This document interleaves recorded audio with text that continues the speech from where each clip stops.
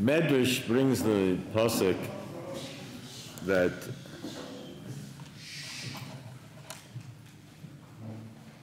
Avraham Avinu was Baba Yomim, he got older, Zoken Baba Yomim, and the Rebbeinu Shalom blessed him Bakol with everything, Bakol.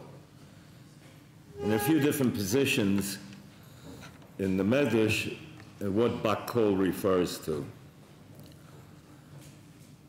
Bakol, one position is he had a son, Gematria of Bakol is Ben.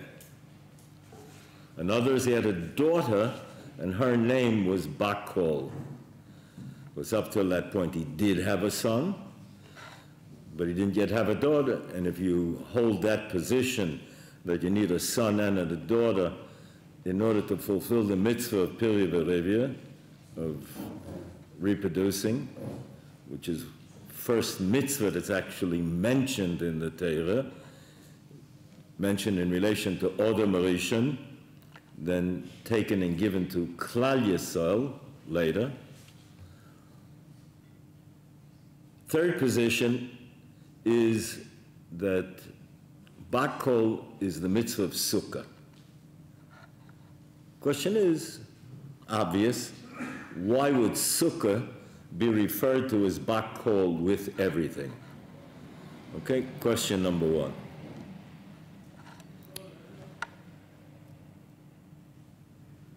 Question number two. Gemara relates that on the day of judgment, the Goyim are going to ask for a mitzvah. They're confronted with the truth, how they've failed, and the Rebbeinu Shalom says, I have a easy mitzvah for you guys. Gives them the mitzvah of Sukkah, and quickly they go and build sukkahs. The Rebbeinu Shalom takes the sun out. It's a blisteringly hot day. They get very frustrated, angry. They run out of the sukkah and they kick the sukkah on their way out. Commentaries discuss that a Jew, if he's in pain, serious discomfort in the sukkah, is also exempt from the mitzvah of sukkah, but he doesn't kick the sukkah when he exits.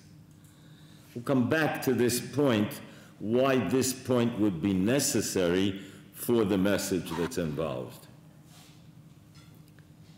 So our question then it should be, why of all the mitzvahs in the Torah is Sukkah chosen as the differentiator, the litmus test to separate between the Jew and the non-Jew? How come the Rebbeinu Shalom said, I have a lot of easy mitzvahs. Of all the easy mitzvahs, Sukkah is chosen, and they fail. Okay, two questions.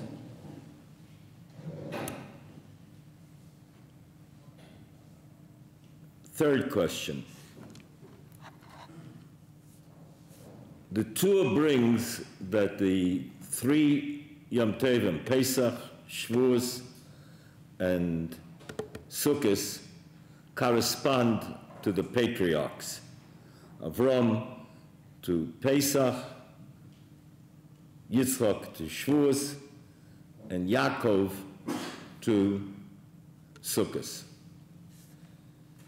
Now Yaakov, early on, says that he put his cattle in a sukkah. The first mention of the word sukkah, it corresponds with Yaakov.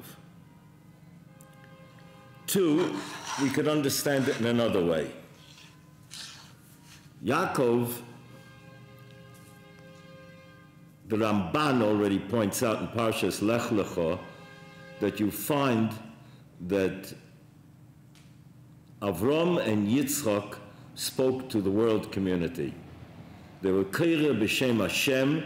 They went out to proselytize for the 7 mitzvahs of the Noahide Code. They spoke directly to the world. You do not find by Yaakov that he goes out and is Keira b'Shem Hashem. Why not? Says the Ramban, because Yaakov now creates a new reality. Avram produced the Yishmael, Yitzchak and Esav. Terminology is used that their progeny were not complete. They weren't shleimin. Yaakov produces the Shiftei Kor, the tribes. And though we have descriptions of certain failings of the tribes, alongside that, we have Chazal teaching us that they were all tzaddikim. Whatever their failings were, there was some calculation. It was a mistake in cheshbon, a mistake in calculation, misjudgment. And they did tshuva.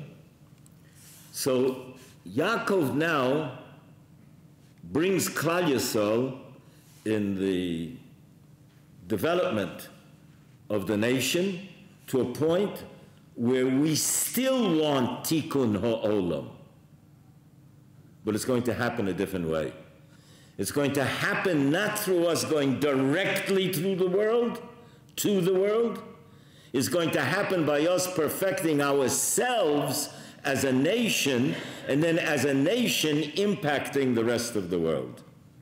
We have from Kadmainim, a Meseres, Es Avrom Bakol in Gematria is Tikkun Ha'olam. Now somehow, Sukkah then, there's an irony here, there's a paradox. What is the paradox? The paradox is that Yaakov now is then being told, work from within, Klal Yisrael. Create a model. And then this model will then be a working laboratory. We no longer go out and proselytize to the world. What do we want to do ideally? Demonstrate to the world. How do we demonstrate? By creating a working ideal society that is a model to emulate in Eretz Yisrael. And the thrust of this energy acts as a magnet and draws people to come to us. When that doesn't happen, what does happen? Klal Yisrael then gets dispersed, and Klal Yisrael then has to create some kind of a force that picks up filings of sanctity, nitzotzos of kedusha, sparks of sanctity in the world, and bring them back. But ideally, if we would put our act together here in Eretz Yisrael, we wouldn't have to be dispersed to get those sparks of kedusha. They would come here. There's a very interesting Rabbi Kivega. Rabbi Kivega talks laying in the parsha that the Rebbeinu Shalom offered, and according to the interpretation of Chazal, the Rebbeinu Shalom went through Seir and Poron, that the Rebbeinu Shalom offered the Torah at Sinai to the non-Jewish world, and they rejected it, each for their own reasons. Rabbi Kivega was once asked, how come we find Gerim that are tzaddikim, and we find Jews that are rather obnoxious in their relation to our Meseres? Rabbi Kivega said there's no question that when the non-Jews were offered the Torah, the overwhelming majority rejected it in each place, Yishmael and Esav, but there must have been individuals that wanted it. And these Gerim are the children of those individuals. When Klal Yisrael did accept the Torah, overwhelmingly, there must have been individuals that were not so happy with it. These Jews are the children of those people who didn't really want it. Rabbi Kivega. Okay, so what is the paradox? The paradox is that Sukkot is the time that we energize the entire world. We bring korbanos, we bring sacrifices for the non-Jewish world. Groa makes the brilliant cheshbon, of how it works out for Yishmael and for Esav, the exact amount of Kabbonis. There are 70 nations, 70 Kabbonis, and how the days correspond with the Kabbonis, with the beautiful diuk that you see what is the reference to Yishmael and what's the reference Sia Chatos, and when it's Chatos, it works out. It's fascinating grow. Okay, but it's the time that we are helping the world get its sustenance. The bounty of the world is rooted in what Klal Yisrael does in Eretz Yisrael, and Klal Yisrael from Eretz Yisrael goes out an energy, a force which supplies whatever kind of sustenance is going to be had for the rest of the world. Isn't it ironic then that at the time that we are addressing ourselves to sustain, support, help the nations of the world, that's the time that we're being more introverted, we're being more Yaakov-like, which is to create mechitzas. This corresponds, of course, with the idea that Avram called the place of the Beis Mikdash a har, a mountain, Yitzchak a soda, a field, and Yaakov bayis. Bayis has mechitzas. Mechitzas keeps that which is outside out and that which is inside in. It separates. So somehow there's the paradox here is you want to help the world, you want to bring about Tikkun Olam, be more Jewish, not less Jewish. Don't immediately skip the step of being a universalist who skips the steps. We have to go, get another child into Cheder, another boy into Osameach, another girl into Nevei Yerushalayim. That's how you're bringing about Tikkun Olam. What does that have to do with China and Africa? It does. Because you're bringing about a more perfect society, and this society will more likely create this spiritual energy, which will then, as an entity, impact the rest of the world. That's our prescription, that's our remedy. Anything else? As you remember the story of the dike that burst in Holland and the young boy who put his finger in to hold the bursting water pouring forth, temporary solution. This candidate, that candidate, this form of government, that form of government. Of course we should support anything that's reasonably sane and fair. We have to be supported. We're not a priority of our energies. Our energies are another child into Cheder, another Beis Mikdash. Why? Because that brings about Tikkun Olam. Because it creates the force and the energy and the community that from there it's what's going to happen. Okay. So Klal Yisrael, along this route, creates certain models. There is a model that's inherent and built into Torah. Yaakov represents emes, truth. Titein emes liYaakov, the Novi Micho says. Avram is chesed, that corresponds with kindness, extroverted kindness. He reaches out to the world. Yitzchak is gvura. While he reaches out to the world, he's yet involved in a kind of self-perfection and spiritual excellence.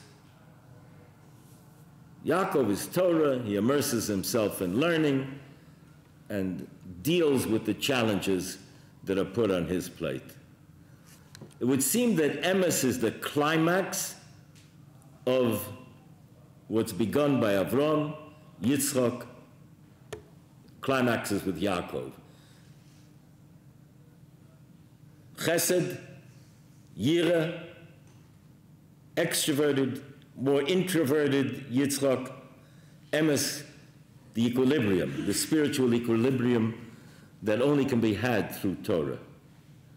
And that now has to facilitate impacting the rest of the world. Jews then have been charged with a mission. And that mission is to take the universe, take the world, take the resources, and utilize them for spirituality.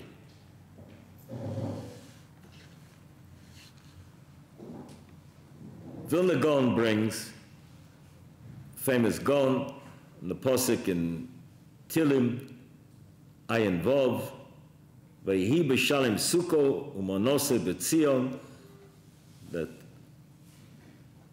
completion, sukkah, b'shalem, Yerushalayim, sukkah, monose, in his dwelling place in Tzion. That's an allusion to two mitzvahs that one enters in with the entire body.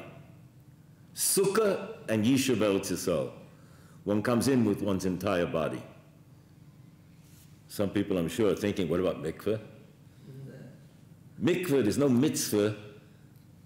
The duration in the mikveh is no mitzvah. You should be in and out. The practice of some Hasidim notwithstanding, right? There's no mitzvah to stay longer in the mikveh. Reb Chaim says the Torah is the moment of exiting. Eretz Yisrael and Sukkah, the mitzvah is more time in the Sukkah, more time in Eretz Yisrael. The being there, the state of being there is the mitzvah. So let's try and understand what these two mitzvahs have in common and why it would seem, we're coming back to our earlier question, why is Sukkah the test that separates between Jew and non-Jew? When a non-Jew sent a sacrifice to the Beis Mikdash, when the Beis Mikdash was up and running, it was always treated as a korban olah.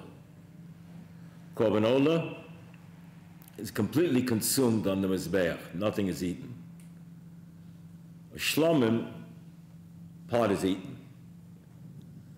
Gemara Menachos, in discussing why is that true, the Gemara says that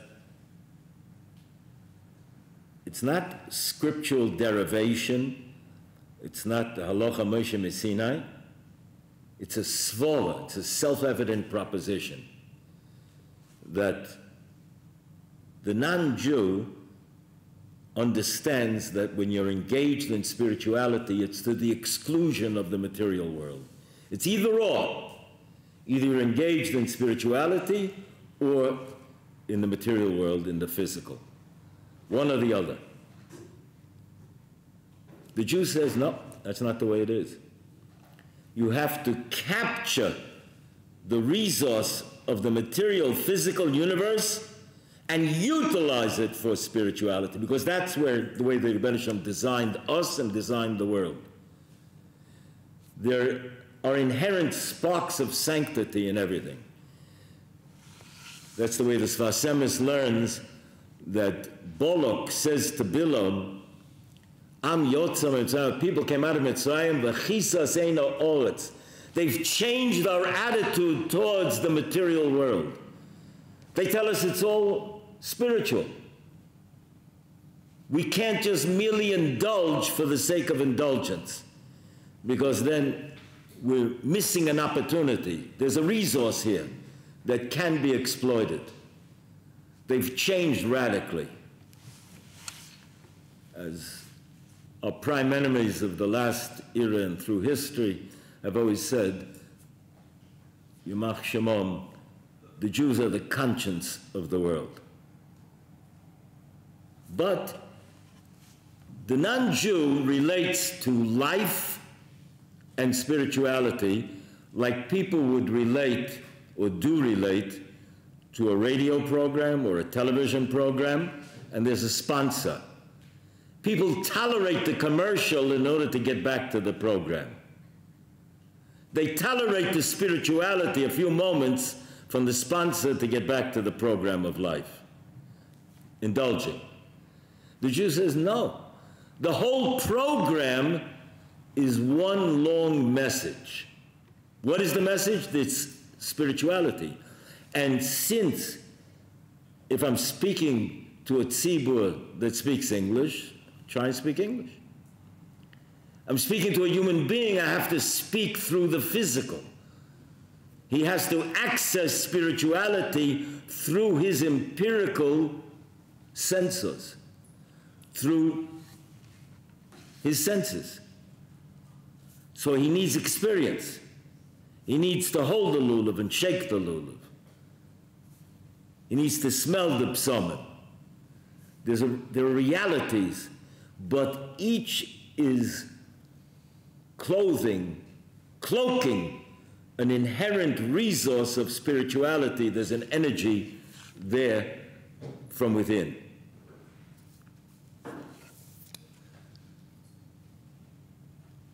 Used to tell the story in New York of a Jew, very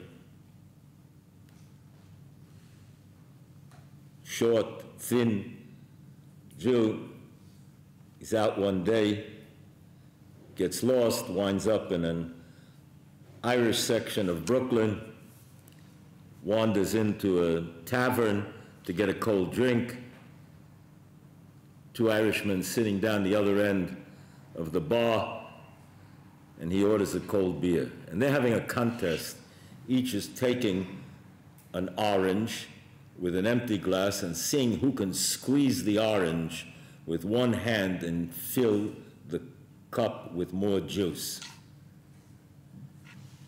This Jew sitting the other end, these two burly Irishmen getting rather noisy, and finally they look at him down at the other end drinking his cold beer, and they roll down an orange down the bar, and they say, okay, Jew, let's see what you can do. Jew looks up, very unabashed, non-impressed, nonplussed, and he says, please, could you give me the orange that you just squeezed? They look at him, they give him the orange that they just squeezed. He takes the squeezed orange, re-squeezes it, and fills up an overflowing cup of juice. They look at him in awe. They say, how did you do that? What did you do? He said, I'm a fundraiser for a Jewish organization. But the analogy works. That's the way we approach spirituality. There's juice in every orange. That juice, we access our connection to the juice before we taste it. When Chazal say, Seit the stira, L'Hashem Otzam Aloy, everything belongs to the Rebbeinu Shalom, all the inventory of the world. And then it says, was in the son of Neodam has been given to man. Pre-bracha or post-bracha? Pre-bracha, it's the Rebbeinu Shalom's. Post-bracha, you've accessed now that there is a correspondence and there is a significance between the design of the taste bud and the design of this orange or this peach. Everything in the world did not have to taste delicious. It didn't have to deliver the enzymes that are acting upon the nerve cells that are sending the message to your brain. How many synapses and nerve connections are there involved in creating this experience of delivering that pleasure? If you recognize there's hashgocha, it's providential, and there's a message. One Hollywood producer in my time who was famous for his outrageous statements, he was criticized that his films had no message. They were very superficial. To which he responded, when I want to send a message, I use Western Union. The Jew says, no, everything is a message. Everything is an opportunity, and the Rebbeinu Shalom is communicating with us, and that's why we are designed. First, the Torah was written, and then we were created in relation to that blueprint, and the halacha is a methodology of decoding the spiritual chemistry between myself and eternity, between myself and my Creator, which is how I plug into eternity. Okay, so Sukkah is this message. And it's a good case to be made. That's what's meant by the Medrash, that Bakol, the Rebbeinu Shalom blessed Avram Bakol with everything, is Sukkah. Why Sukkah? Because Bakol means every facet. It's the only mitzvah that you fulfill while you're asleep, other than sleeping in Eretz Yisrael. Inhabiting Eretz Yisrael is a mitzvah, according to the Rabban, according to many others. Helping build the sukkah, you're creating a mechitza and another mechitza, and you're keeping something out and you're keeping something in. There's privacy, but Kol Yisrael, the entire Jewish people, the Ru'im, theoretically could sit in one sukkah. So it's interesting. It's this message, then, that on the day of judgment, when the non-Jews ask for a mitzvah and the Rebbeinu Shalom gives them a mitzvah of sukkah, and they fail because this violates, like Bollock said, they've changed their attitude towards the physical universe because there's nothing that's unavailable to be utilized theoretically for sanctity. What is sanctity? Designating its purpose, orienting it towards its prime function, which is to give forth the juices of spirituality, the energy that reside in everything in the Beriah, in creation. First Rashi, we're going to read soon, talks about the Rebbeinu Shalom, begins with creation, the Torah. Why not begin with the first mitzvahs that are given to Klal Yisrael, if that's what it's all about? Because they're going to come along and complain. They're going to have a problem with us being in Eretz Yisrael. We had to establish that the Rebbeinu Shalom created this world and assigned the positions according to who could do what best and should do what. And Eretz Yisrael was given to Am Yisrael. And it's to the benefit of the world that we should be here and do our thing the way we're supposed to do it. It's to the world's advantage. We have sources that indicate if the non-Jews would have understood what the Beis Mikdash meant for them, to them, they would have protected the Beis Mikdash from being destroyed. That's the source of the energy for any brocha, any blessing that comes to the world. We're missing it, and they're missing it. The way it's going to come about is by us being more Jewish, not less Jewish. The apologetic agenda of being less chauvinistic, less ethnocentric, it's absurd. Because it's like saying that don't develop your talents and your abilities which will later be put at the service of the community. Nobody should become a surgeon. Nobody should become a doctor. Nobody should do research. Why? Because in a totally egalitarian society, everybody's the same. Everybody's opinion has the same value. Absurd. Nonsense. Right? The Jews have an excellence to perfect, to contribute then with that excellence as a community and as a nation to the world. But how's it going to happen? Yaakov Dick.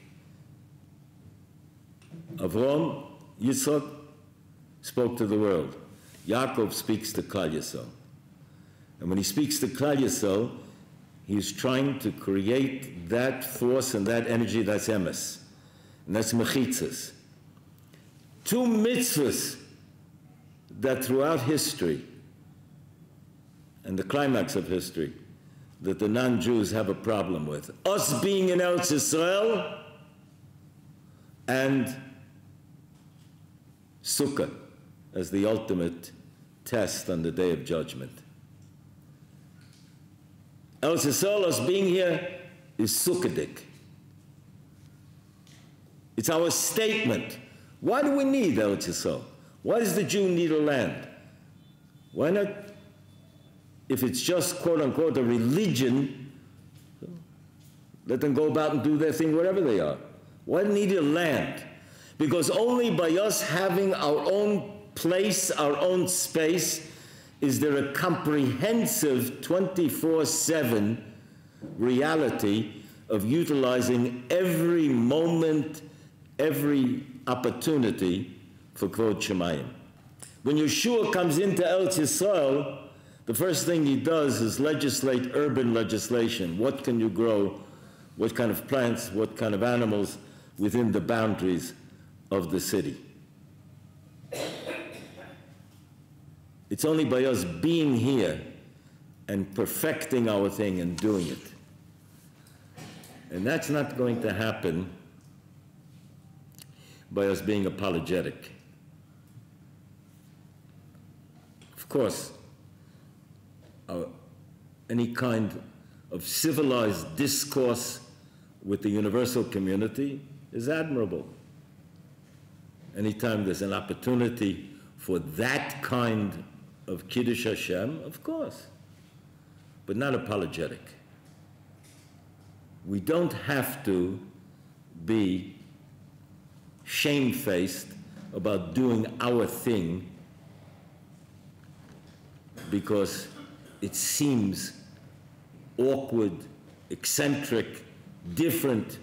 For a few thousand years, this is what's worked in keeping Am Yisrael together, in keeping us as a nation, and